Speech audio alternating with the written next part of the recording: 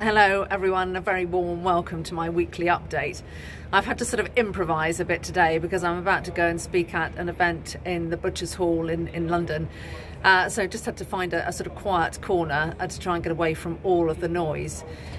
Today, the 4th of February, of course, it is the start of the Big Farmland Bird Count, and it's such a privilege for us to sponsor the GWCT event. Please do get involved. We had a record number of farmers involved last year, and it'd be great to go beyond what we achieved last year.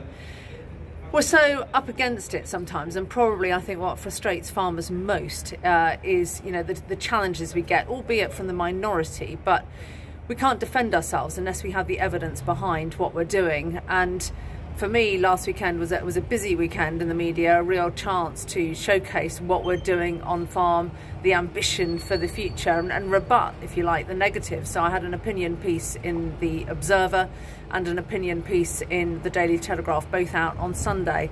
And I was really pleased too to see my letter in response to Ben Goldsmith's letter in the Times published. Ben Goldsmith very much talking about the reintroduction of species, also rewilding, taking land out of production, something that we feel very strongly. We're not against rewilding. If individual farmers want to do that, that's all well and good. But I think the focus comes with taking land out of production. The line I keep on saying is, what about the people? You know, this is about landowners and this is about tenants too. What about the people that are farming those areas of land?